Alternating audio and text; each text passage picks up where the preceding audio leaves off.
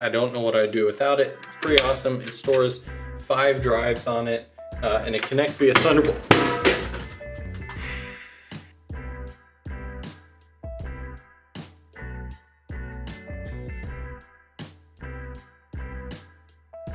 Hey, what's up guys? Welcome back to another initial focus video, and today is going to be one of my favorite videos of all time because we're talking about backups, protecting your data without spending tens of thousands of dollars. Today's video also has a sponsor.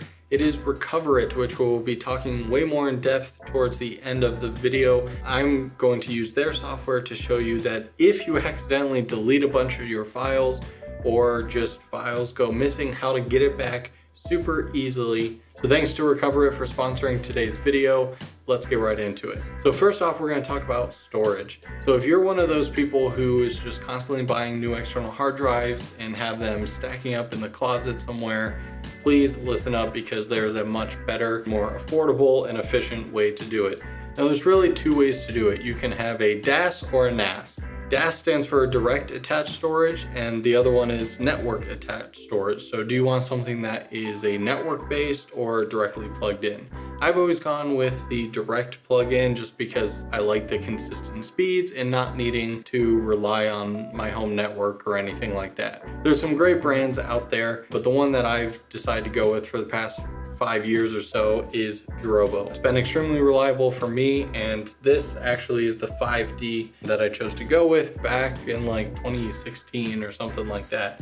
It's been a total workhorse for me, and it truly stores everything. My entire life is on this thing. I don't know what I'd do without it. It's pretty awesome. It stores 5 drives on it, and it connects via Thunderbolt.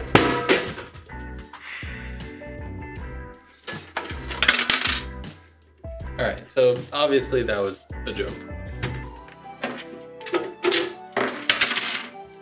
Yep, it's broken. It's pretty much a defective unit anyway, so I just wanted to do that little gag. So I got rid of this guy and I upgraded to this. So this guy, I genuinely don't want to drop. So this is the Drobo 8D, Drobo's newest direct attached storage unit. And as you can tell, it's significantly larger than the 5D. It's shorter, so instead of stacking the drives vertically, they now go horizontal. I still have 2 drive bays left, I believe. Yep, so I got 2 free ones, but I have 27 terabytes of total storage. I think there's like 38 drives technically, or 38 terabyte worth of drives. I have 3 10 terabytes, and then like 2 4s and a 3 or something like that. So if you don't know anything about how RAID arrays or these devices work, basically, instead of having a bunch of external hard drives that you need to constantly upgrade to because you're always filling up with data, let's say you buy a 4 terabyte hard drive, you go out, you buy it, you use it for a couple months, you fill that up, and then you need to buy another one because you don't want to reformat that 4 terabytes because you want to keep all that footage, projects, documents, whatever's on it. And so you put that aside, and there's a couple things wrong with this. 1, you're constantly buying expensive external hard drives, and 2, there's no backup to that copy of hard drive. So hard drives do not last forever. It's not a if they'll fail, it's when they will fail. And so the better system is a RAID array like this. We've all seen Linus Tech Tips, and he's gone around to Marquez and iJustine and a bunch of other creators and created RAID arrays for them, whether they're custom built stuff, and they're always incredibly expensive, right? They're tens of thousands of dollars.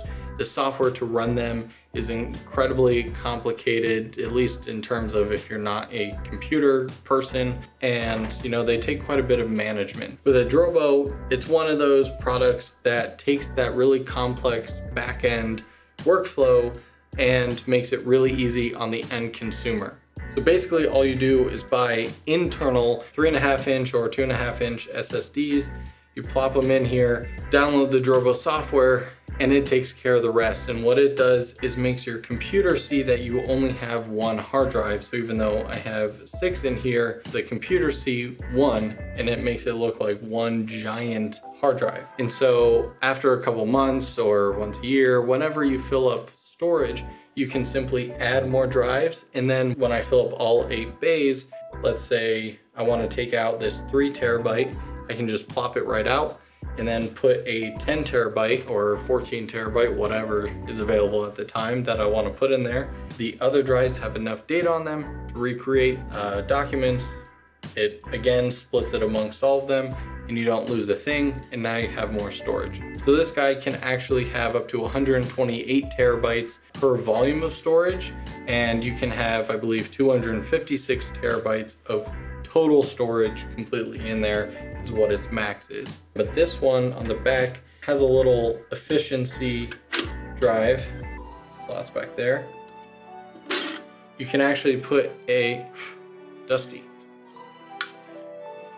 You can actually put a 2.5-inch SSD in here, and what this is going to be is a hot data cache, which simply means that it recognizes your most used documents, system files, programs, and basically puts them on a super fast SSD so they're always ready to go. It doesn't ever tell you what documents, what applications are being cached on this drive. I wish I could see that, but it basically just tells you in the software whether or not this drive is working and how much storage it has. So I have a 500 gig Evo drive in here.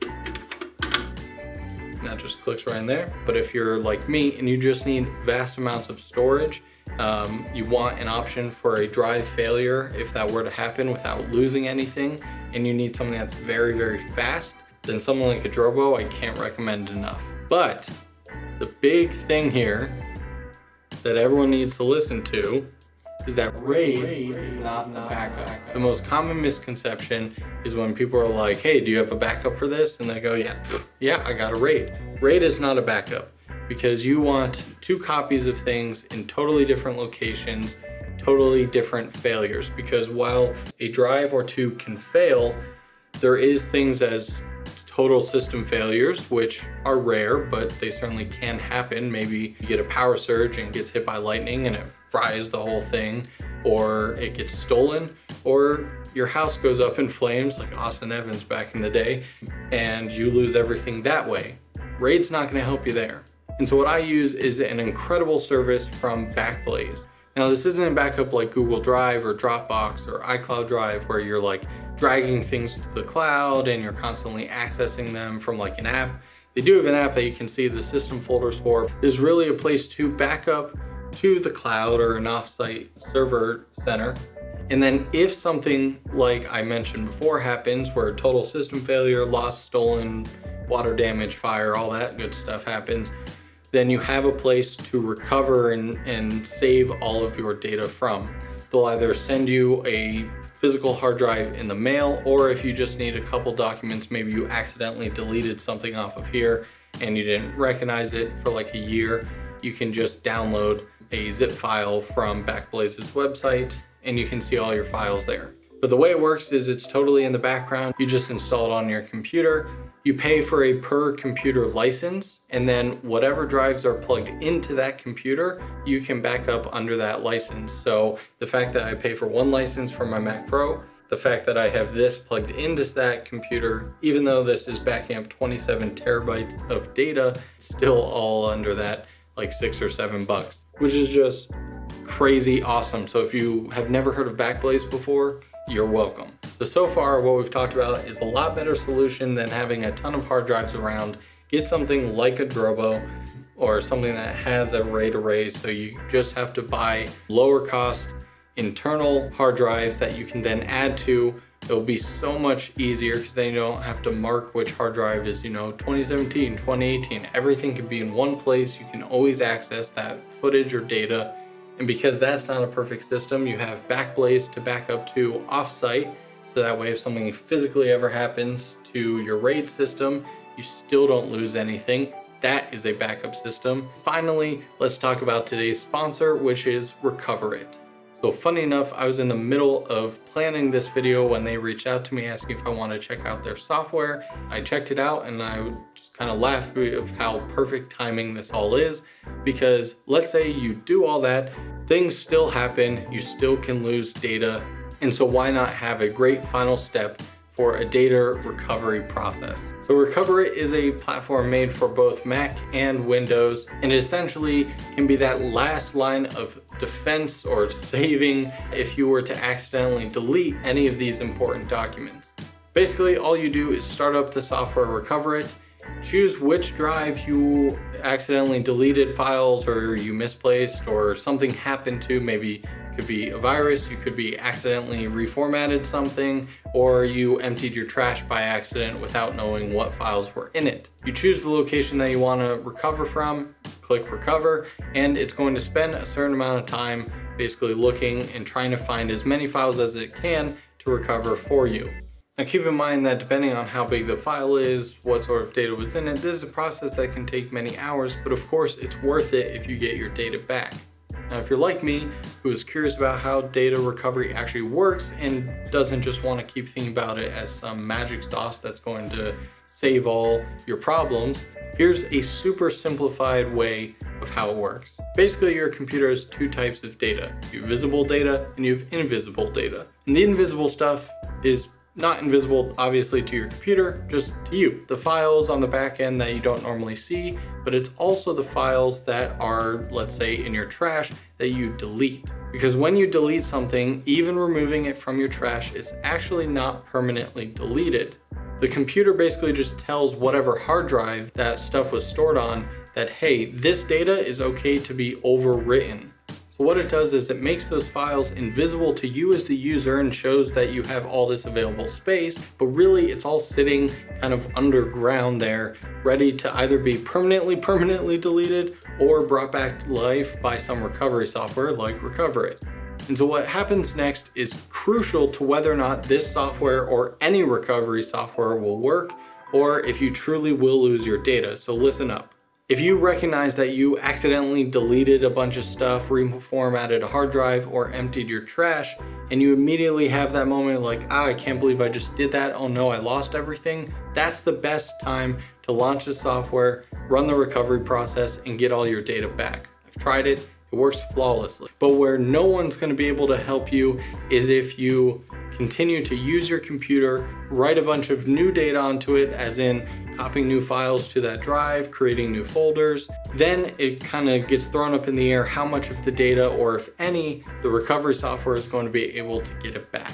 Because as soon as that new data is created, then it basically overwrites and takes place of those old data bits and permanently 100% gets rid of those files forever. And no data recovery is really going to be able to bring it back.